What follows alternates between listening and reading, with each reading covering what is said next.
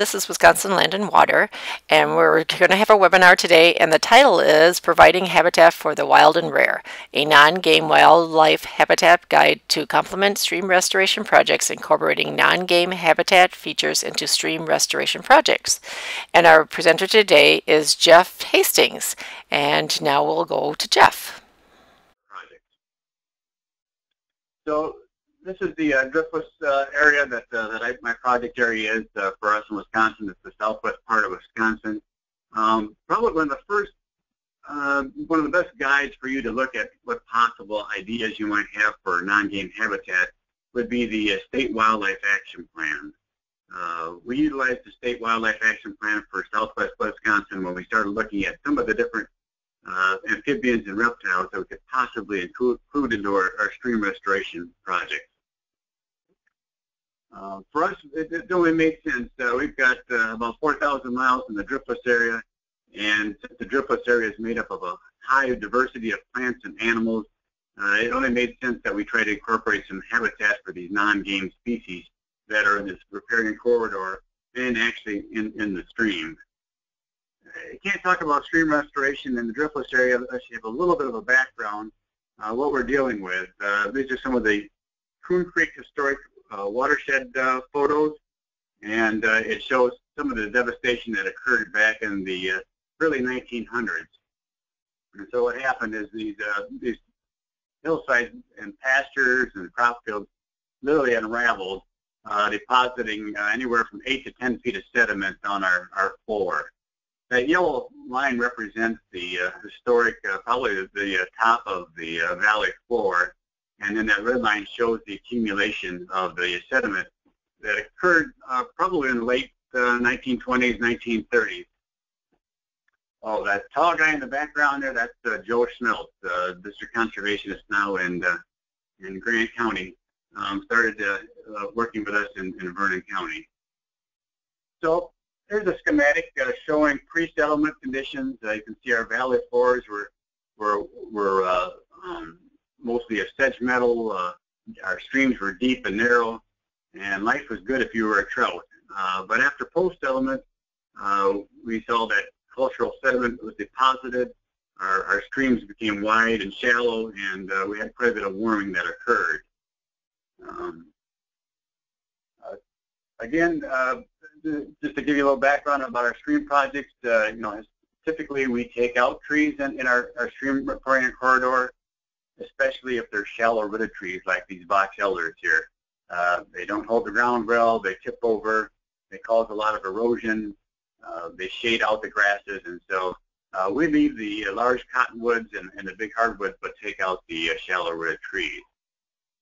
And so managed grazing kind of gives you, if you look in the lower right there, it kind of looks kind of like pre-settlement, kind of like open conditions, narrow, deep streams. So if the livestock are managed well, for our cold water streams, they work quite well in our scenario.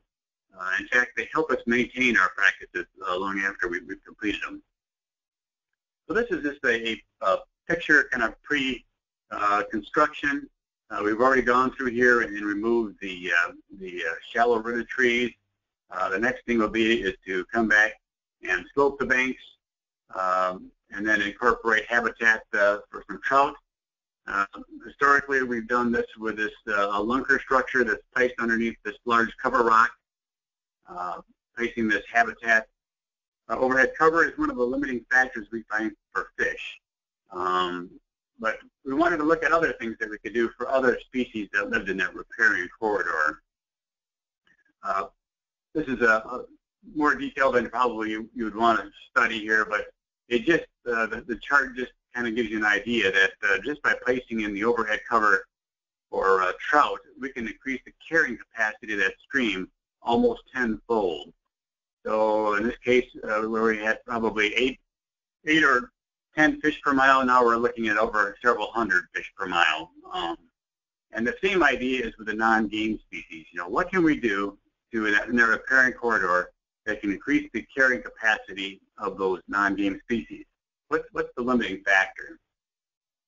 We've known for years when we've gone into a stream restoration project that when we take out a drift like this, the tree that is floated in there, that we are going to remove some habitat for a number of different species.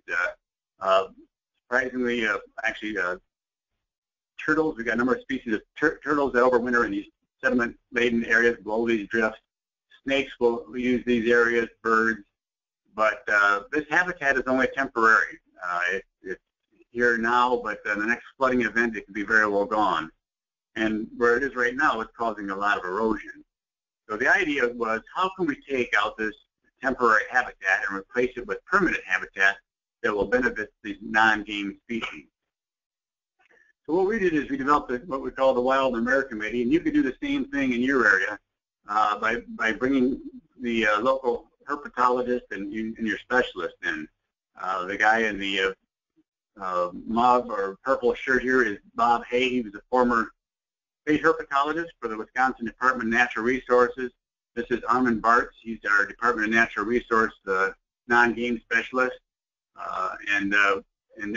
And this is Mike Leonard with our DNR Fish Habitat crew. So the idea was to get together the folks that are doing the conservation work with the herpetologists and get an exchange going back and forth to see what additional habitat we could include into our project. This happens to be our second so-called kick at the cat here. This is our second non-game wildlife habitat guide. I would say it's kind of a working document. We did our first one, and then 5 years later we did this one. And so maybe another 5 years from now we'll come back and we'll add some additional conservation practices and improve it more, and maybe tweak some of the designs if we find that they're not working like we thought they would. Again, I would like to just state that since we've included a lot of the non-game habitat practices and species into our projects, we've brought on new partners that we've never really worked with before. Like the Nature Conservancy may have been interested in the stream restoration project in the past, but bank stabilization and fish habitat is nice. But when we started making it more encompassing, holistic, incorporating these non-game species, all of a sudden you've got new partners and new funding sources that you haven't worked with. Give you a little bit brief overview of the habitat guide, and this is available online. So if you ever want to download sections of it or get an idea on how we put this together, I'll have that at the end of the webinar. So we just did a basic introductory. This is more information for someone that was just starting to get into this and talking about the Dirftless area, and again where they could find additional information about some of the non-game species. Oops. Sorry, wrong way. And then we broke it down into the different birds, invertebrates, and mammals, and so forth, trying to give a little bit more detail, history background on the different species that we find in the Dirftless area every day. And then we broke it into a riparian area, our stream banks, and then in-stream. I'm talking about the different practices. This happens to be one of the non-game habitat practices that we've utilized on a number of our projects. It's a snake hibernacula, not for poisonous snakes, but for milk snakes, fox snakes, and garter snakes. And one of the key things about our practices are we try to use materials that we have on hand. I think the fabric here, the geofabric here, is probably something that typically we wouldn't have in our project, but the rock, using the excavator, those kind of things make it very cost effective. We're down here doing our stream restoration. We've got large equipment and rock. We can put in a snake hibernacula. Hibernacula stands for overwintering habitat. We can put in one of these snake hibernaculas for about $1,000. If a landowner wanted to put in a hibernacula and had to bring in an excavator and dump trucks and do all this, it probably cost them 2 to 3 times as much. But once you've done one of these, you can do it in about an hour or less. This is a schematic of the side view. I didn't realize this, but fox snakes, milk snakes, and garter snakes spend the winters with over 95% of their body underwater. So on the upper right here, you see the chimney. This is the entrance where the snake enters the hibernacula, goes down into this saturated water zone, and places its body in the water over winter for the winter, and then there's a little bit of a escape here in case we get a high water event, and then it's covered with 5 feet of sediment as an insulating factor. I asked Bob Hay, the herpetologist, one time, I said, so how many snakes could use a hibernacula like this? And he said it would not be uncommon to see as many as 800 garter snakes use a hibernacula. We're in the we've got a Winona University right now looking at monitoring this chimney here, trying to decide using monitoring like game trail cameras to see how much use these hibernaculars are being used.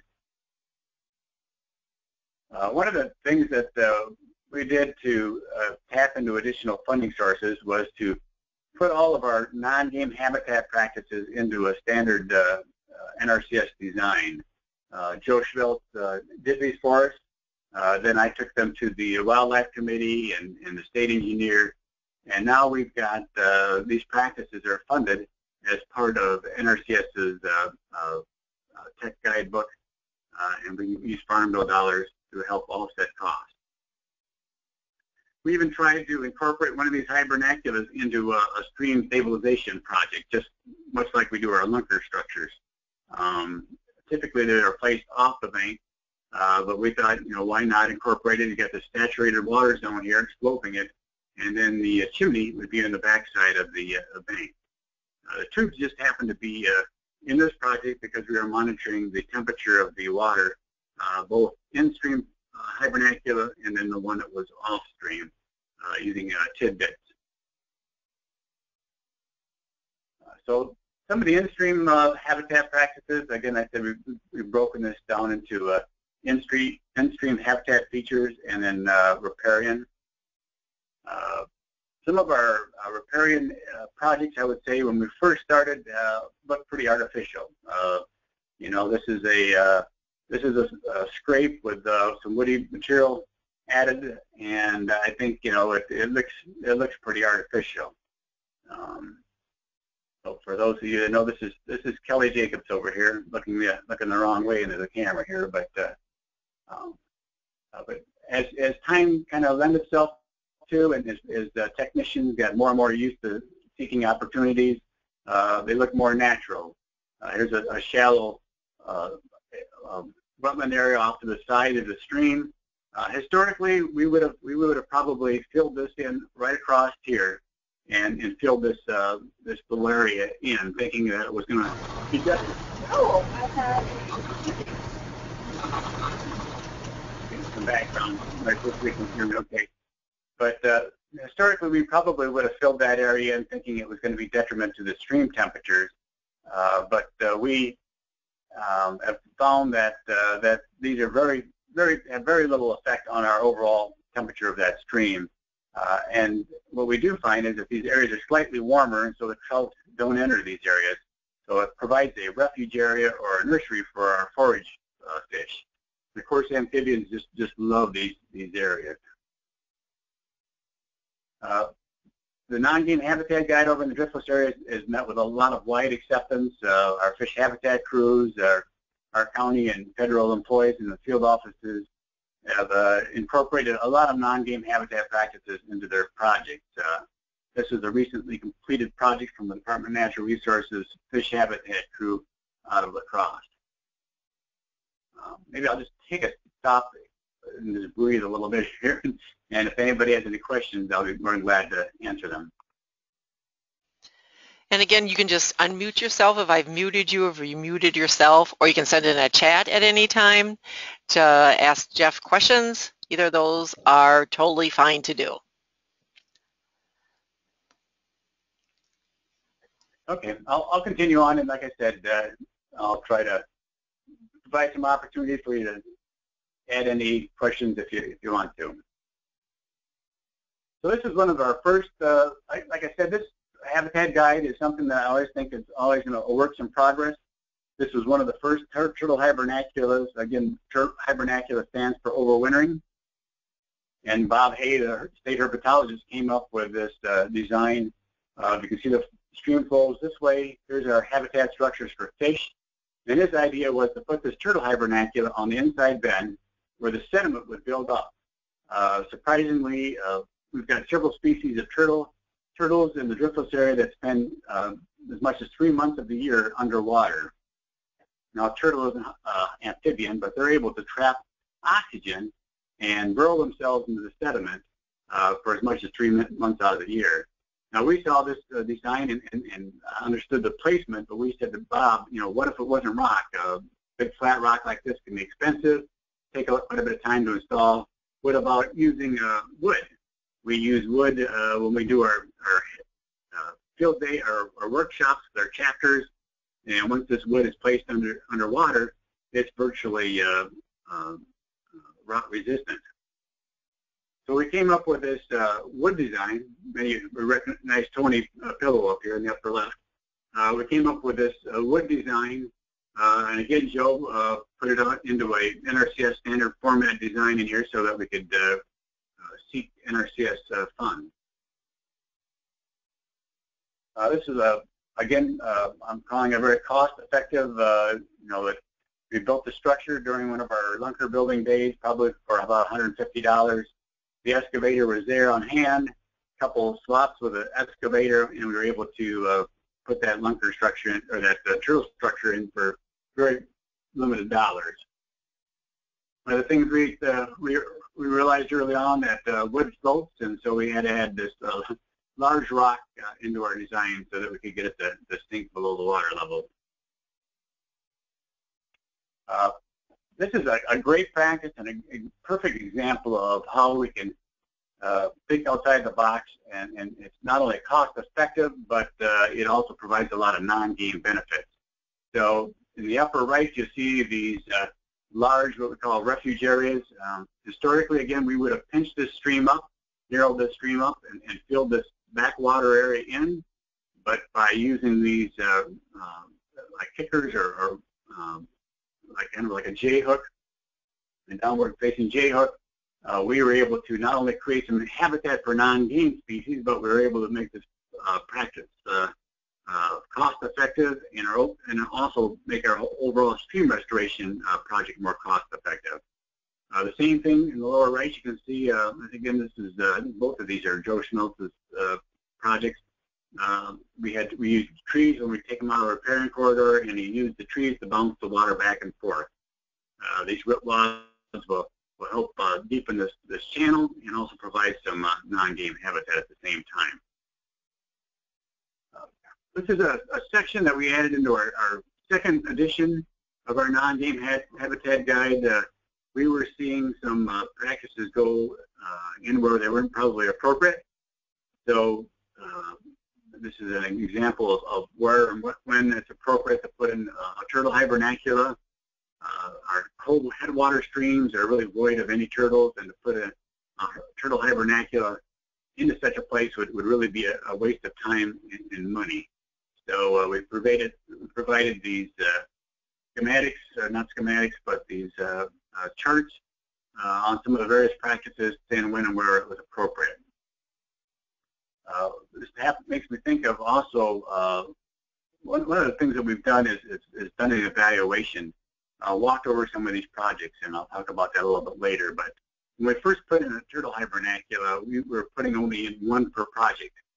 And so if you only put in one area for overwintering into a large area, and all the turtles would gather into that area, if there was a disease outbreak, it could transfer to all the turtles in that area. So one of the things that we've tried to do is try to help determine, you know, should we put one turtle hibernacula or two turtle hibernaculas into the area? And these are things that we are constantly trying to revitalize our habitat guidebooks with. Monitoring is a big part of our projects. We encourage folks that are doing non-game habitat to try to do some monitoring of the practices that they've installed. Currently, we're working with UW Platteville and Winona State students to monitor some of our non-game habitat projects. This to evaluate, are they being used, are they not being used, why are they not being used, and then if we need to make some tweaks to them, we can.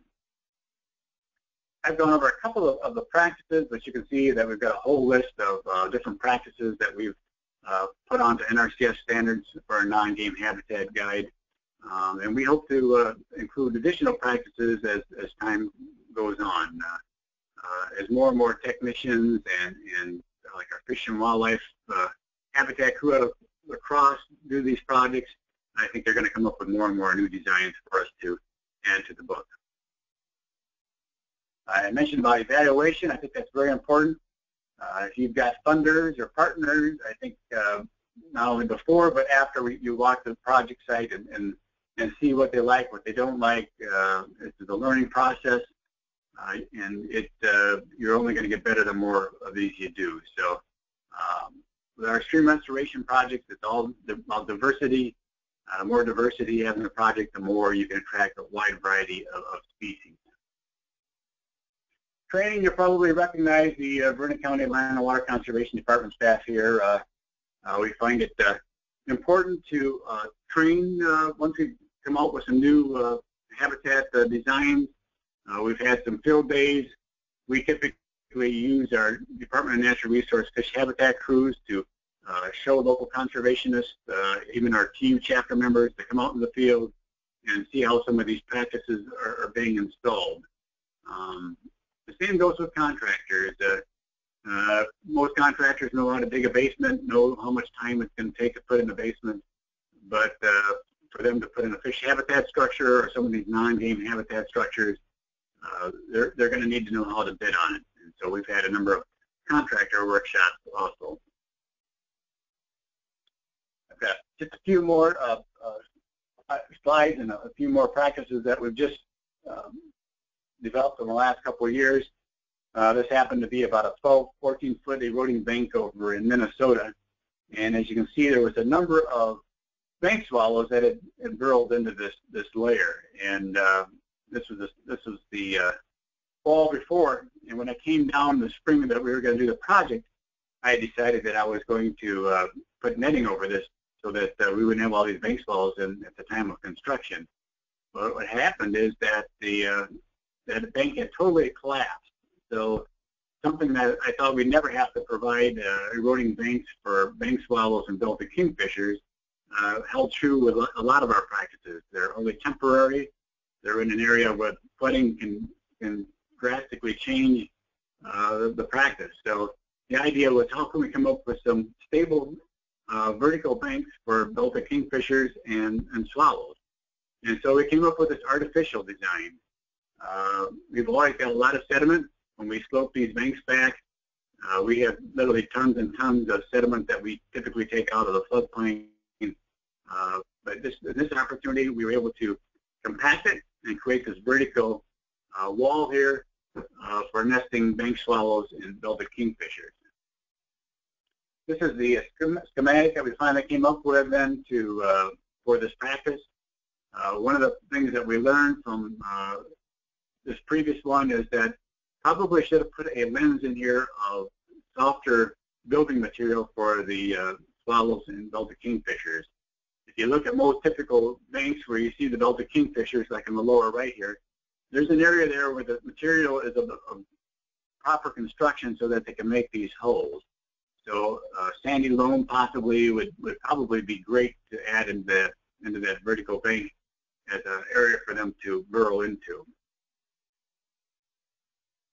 And again, this is a La Crosse, our fish habitat crew recent project on Timber Coulee. Historically, when they benched, this is when they benched this project on the lower left here, they would have sloped this back bench or this back wall and blended it into the front. But because they saw the opportunity of a vertical bank here for both the kingfishers and swallows, they left it as a vertical bank. And I think that's it, Penny. I'd be glad to answer any questions. In the lower right here, you'll see our site where you can pull up a PDF of the non-game habitat guide. And we're hoping probably in another 2, maybe 3 years to get the team together and look at the practices that have been installed over the last 5 years and see if we need to make any changes and see if we can add some new practices. So I would encourage you as you do your conservation work to look at, think outside the box, think about your seeding mixtures, possibly some of the non-game habitat practices you could install in adjacent to your projects. You'll find that this will bring in new funding, new partners, and give you a better project. So if there are any questions, I'd be glad to answer them at this time.